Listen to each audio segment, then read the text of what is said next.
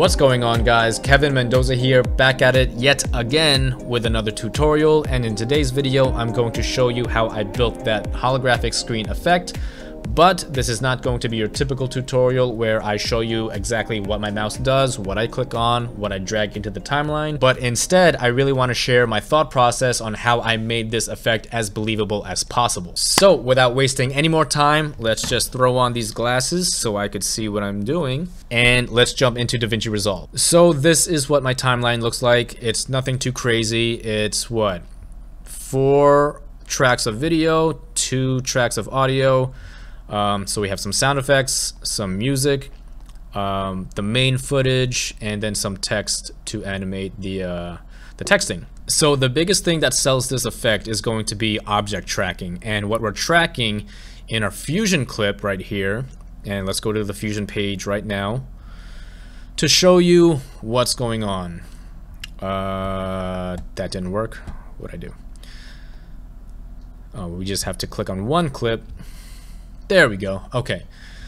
So what we're tracking is the holographic screen, and this is just a recorded clip using OBS.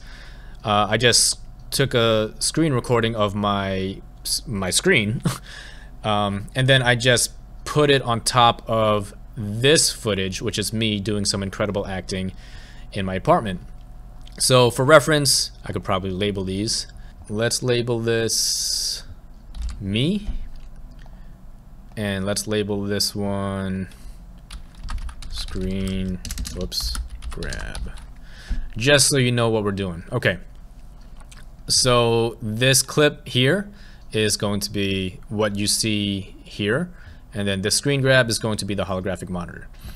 Now, super quick, all I did was I took a tracker node to track a point within this footage of me, and I used the this white part of my phone as the reference point to track, and then it did its magic, it tracked, and then I used the information from the tracker to attach it to the holographic screen, and then I just positioned the holographic screen, I cropped it, I sized it down, so that way it just looks like it's sitting in front of me, and I use all of these nodes to make that happen.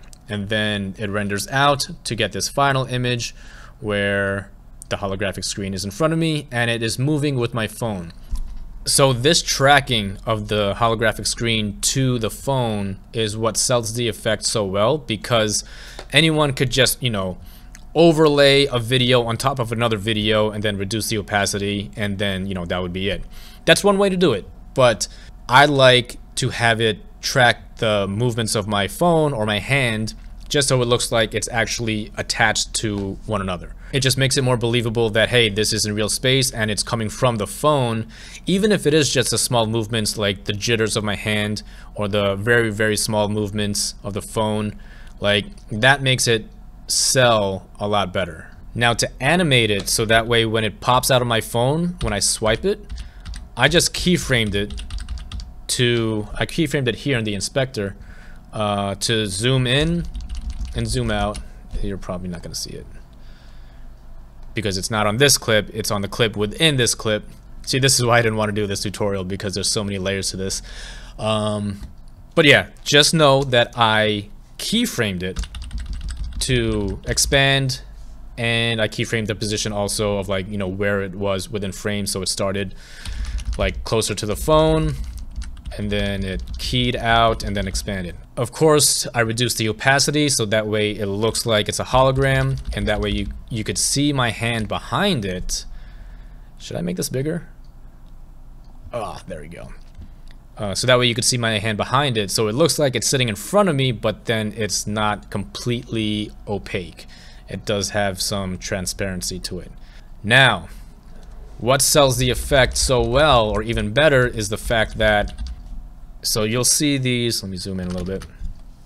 You'll see these breaks in the footage, like this one, and this one. What I did here was every time my finger was going to touch the screen, it lights up. See that? See that white area right there? And then it goes away.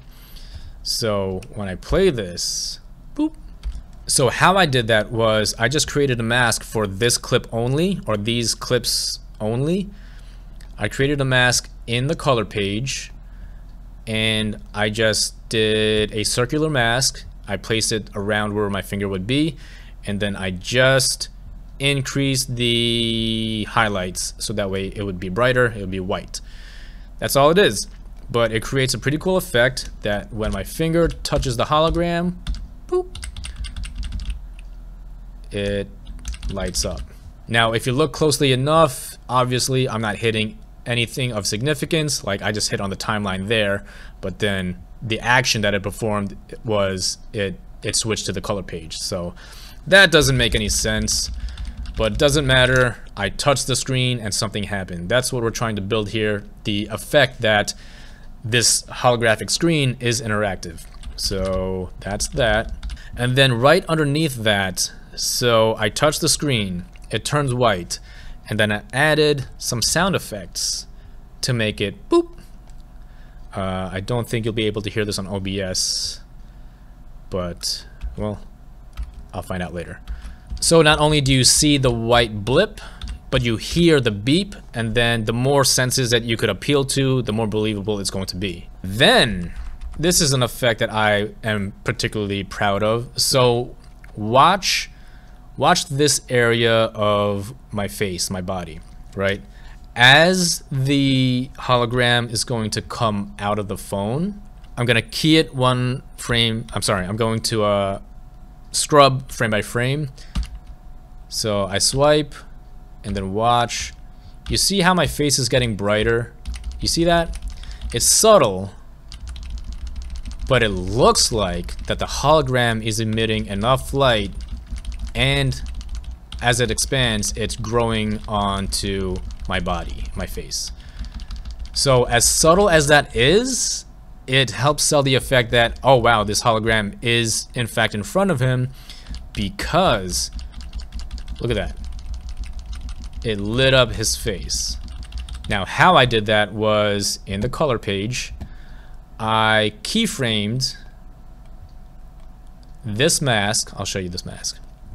I keyframed this mask to start small right when I'm starting to swipe, and then it expands as the hologram opens up. See that? I don't think this will play in real time because I'm recording on OBS and this is a fusion clip, so this is pretty taxing on my computer, but forgive me. But you could see it as I keyframe it, not keyframe, why I keep saying keyframe, as I scrub it frame by frame. And underneath that I have some more beeps, so that way as the hologram expands, it lights up my face and then you hear it come out. So those effects all together, so the object tracking of the hologram to the phone, right? It's matching the very subtle movements of my hand, the beeps of when my finger touches the hologram, and then the the lit up portions of where on the hologram my fingers touch, and then the expanding hologram as it comes out and lighting up my face. All those effects, all those little things together, I think really help sell the effect. And that's all it is. So it's really not that difficult to build something like this. It is a lot of layers to make the effect work, and that's what you probably have to spend the most time on, just brainstorming how can I make this better. But as far as the object tracking was probably the most time consuming part, just because sometimes if you don't select the correct point to be a reference, then like the object tracker can miss or like fall off. But other than that, the second most time consuming part was setup and acting, like where the hell do I touch in the air to make it look like that I'm touching a hologram. Anyway, that's it. Hope you found this video entertaining, helpful. If you did, subscribe if you haven't done so already. I'll see you guys in the next one. Peace.